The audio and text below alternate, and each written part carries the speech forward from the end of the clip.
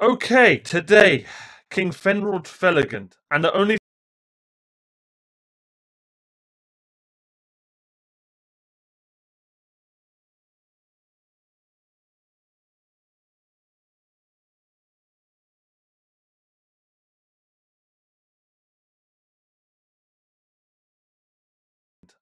thing I know about this guy is that he was the one, the poem we watched regarding.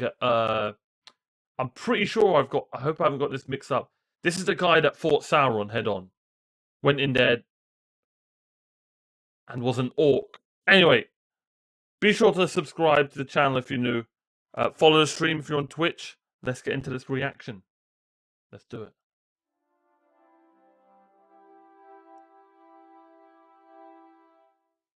They buried the body of Felagund upon the hilltop of his own isle, and it was clean again, and the green grave of Finrod, Finarfin's son, fairest of all the princes of the elves, remained inviolate, until the land was changed and broken, and foundered under destroying seas.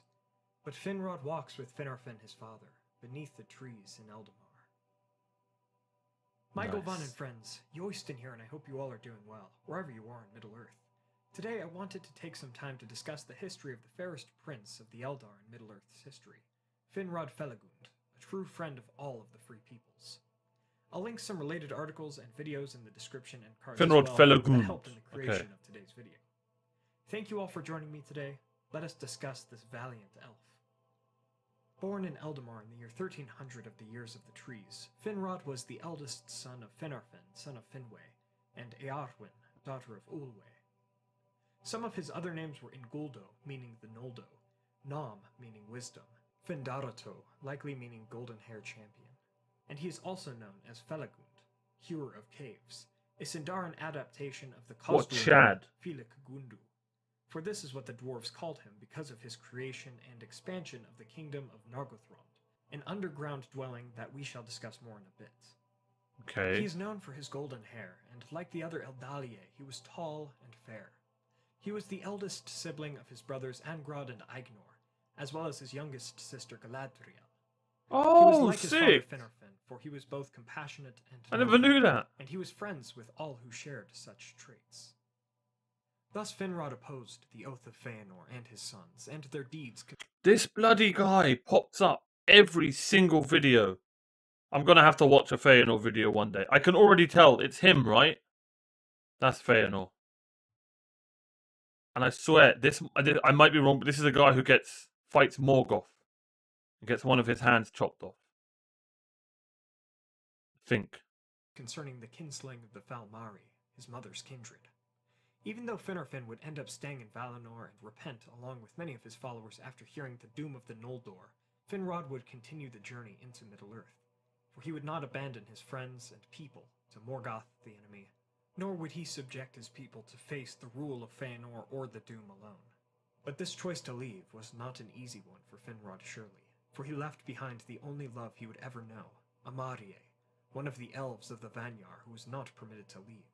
Damn. Thus Finrod went into the east with his Look king at that art, and man. left behind the fair land of his love and early life. He walked with the rear of the host, along with the wisest of his kind, and they often looked back to see their city as they departed from Aman. He brought with him many jewels and treasures from Tirion, one such treasure being the ring that bore the symbol of his house and would one day be called the Ring of Barahir. That's Aragorn's ring, I believe.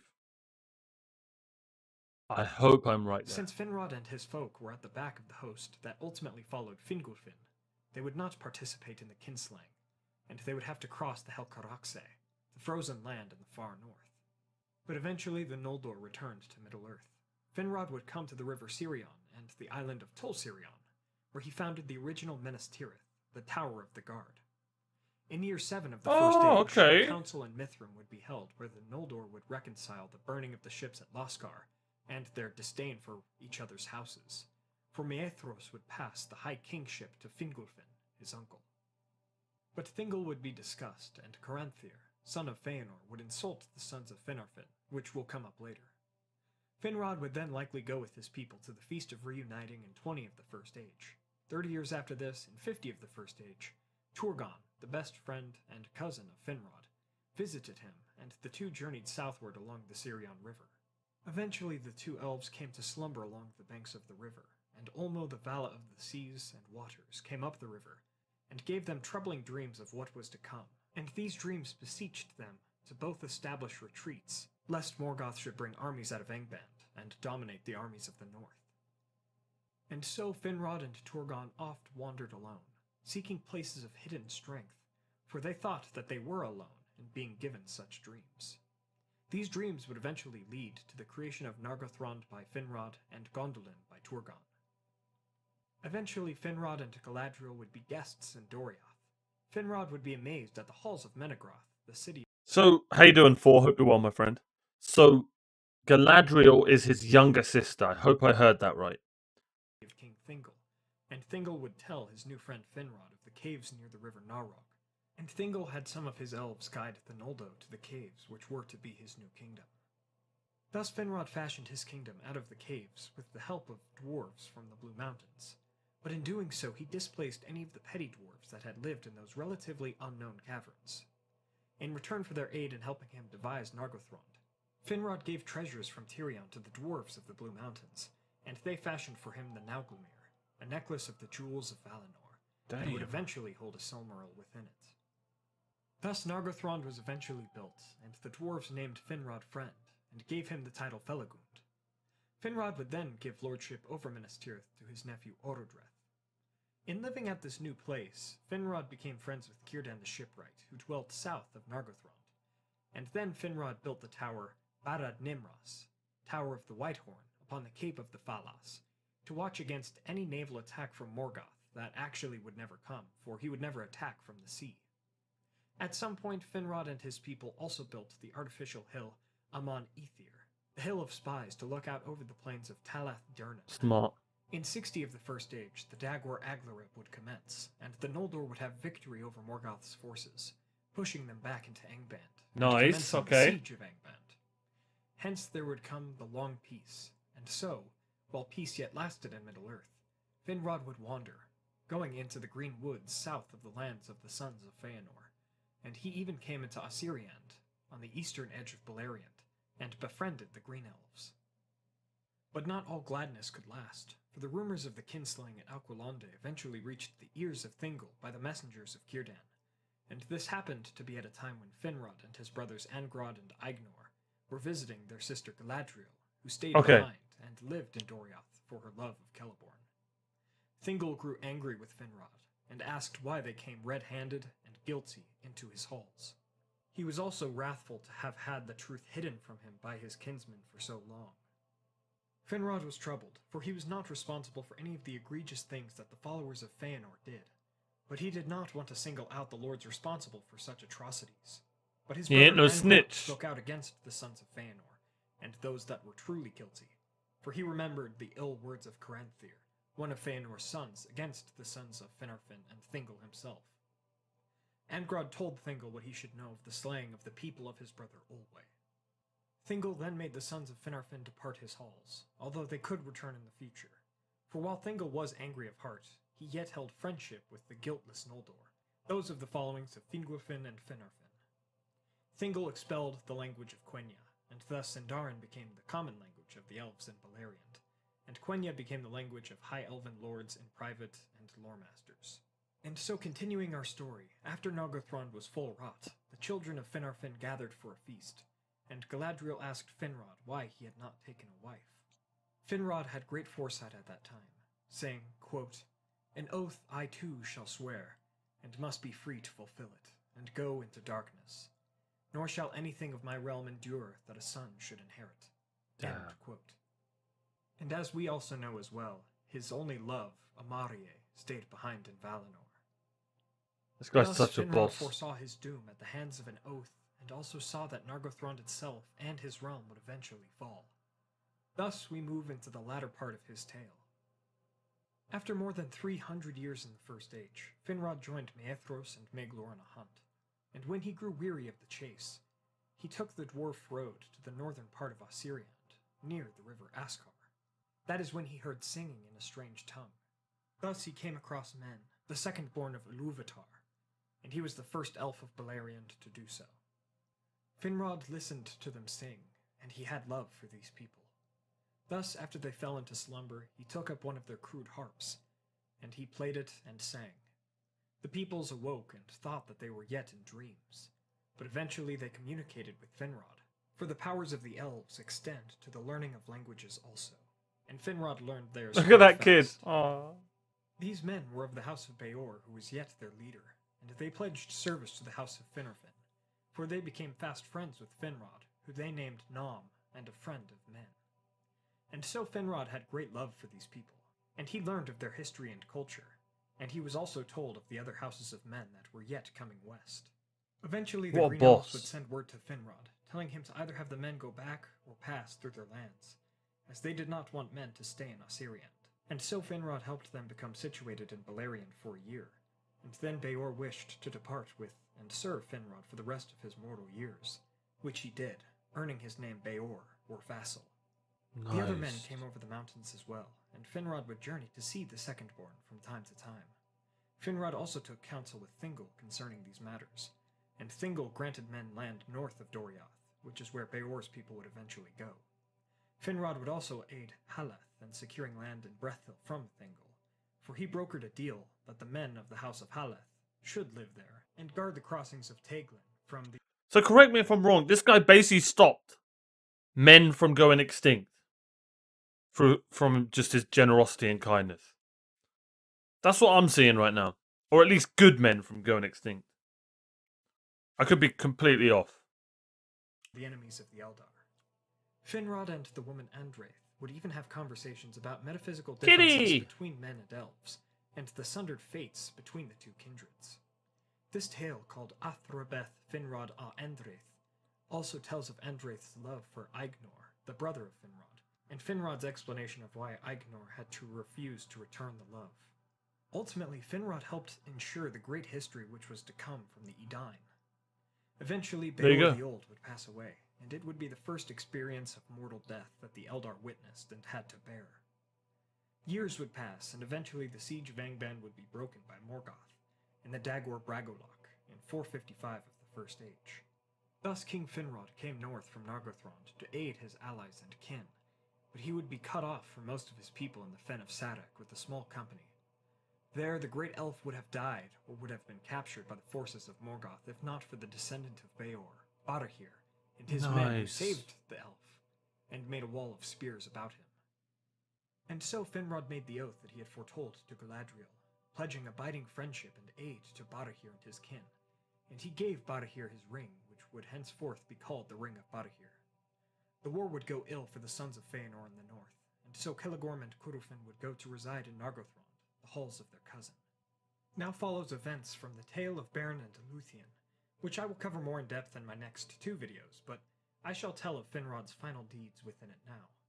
In 465 of the First Age, Beren, the son of Barahir, would find his way into Nargothrond with the help of the Ring of Barahir, and he would tell of his quest to retrieve a Silmaril from the crown of Morgoth, given to him by Thingol, the father of his love Luthien. Finrod would listen, and he knew that his oath and doom were both at hand, for he knew that the doom of Mandos found its way into his halls. He knew also that Celegorm and Curufin, sons of Feanor who had taken their accursed oath, would be loath to hear of someone else pursuing one of their Silmarils. Yeah. But nonetheless, Finrod Why are those two so salty salty? that he had made to Barahir and his kin, and so he went forth and told his people of his charge. As he had foreseen, Celegorm and Curufin spoke also of their oaths, and the war and ruin that would come to Nargothrond, and their followers listened and were thusly driven by fear. Knowing he was forsaken by his own people, Finrod cast his crown upon the ground, and said that they may abandon their oaths to him as his people, but he will not abandon his oath. He asked then for any who remained loyal to him to join him on his quest, and 10 of his friends did so. The chief of the 10 picked up the crown, and asked that it be given to a steward until the king's return. That steward would be Finrod's nephew Orodreth, for Minas Tirith had been lost to Morgoth's forces in the north, and Sauron yet dwelt there. And so Finrod, Beren, and the others would all set out towards Angband, and through the powers of Finrod, they would all be disguised as orcs. There it When is. they tried to pass by Minas Tirith, Finrod's tower of old, that was now named Tol in Gowerhoth, the Isle of Werewolves. Sauron doubted this band of orcs, as they went in haste and did not stop to report their deeds. So he sent to waylay them, and bring them to the Isle. And so befell the contest of Finrod and Sauron in Songs of Power. But Sauron had the mastery. Thus the disguises were broken, and they were revealed. But the names and purposes of the company were not. None of the 12 betrayed their purpose, and so they were imprisoned, and from time to time a werewolf would devour one of the elven companions. And Sauron planned to save Finrod for last, thinking that the truth of the quest laid within him, and perceiving that he was some high elf lord of great power.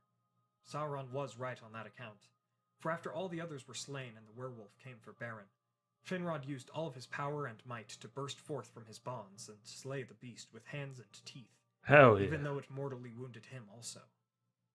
Thus Finrod Felagund, friend of all peoples who had good hearts, passed into shadow to fulfill his oath and save Beren and his quest, which would create the line of people that would save the world in more ways than one.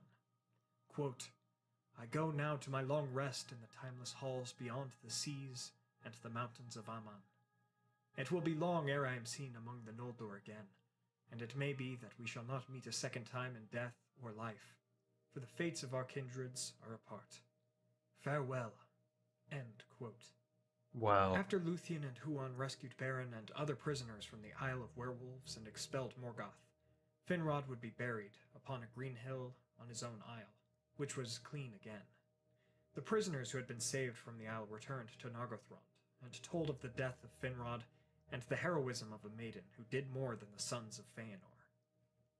And so Finrod's people mourned their king, and turned away from the Feanorians, following Orodreth as their king, and Nargothrond was brought forth from its turmoil. As for Finrod himself, he would not stay within the halls of Mandos, nor was it his true end, for he was allowed resurrection. I'll have to make a video about the resurrection of elves, and my thoughts about it, but ultimately I think Finrod was so selfless and good of nature, even dying to uphold an oath that he had made to another child of Ilúvatar, that he was one of the only elves to ever be brought back. Thus Finrod still walks with his father Finarfin beneath the trees of Eldamar, and he has been returned to the land where his love Omarie dwells. And so ends the tale of Finrod Felagund. I'm not gonna lie, I was quiet that whole time because that was amazing. Bro, this guy is a boss. Just one of those kind heroes, man. From the story of Finrod, we see the power of pure and compassionate friendship. Yeah. This elf is so revered and loved by all, for he understood and loved the cultures of so many folk. Look at all the waifus. Men, elves, dwarves, and others alike. What a We Chad. should all strive to be so kind and understanding in nature. Thank you all so much for watching. Oh, that was brilliant. Man like Finrod. Modern fantasy. We've got to balance elves by making them weaklings. Silmarillion. Finrod bust his chains and killed a werewolf band. My favourite part is when Finrod has a rap battle with Sauron. Oh, there he is. Go subscribe to him, chat. Right, god damn it, Tolkien. How many times do you have to make me get attached to an elf and then kill him? How many times do you have to break my heart and drink my tears? I'm loving these character studies, yeah, man, same. I don't know who this is. That was such a good video. Damn. GG's. GG's.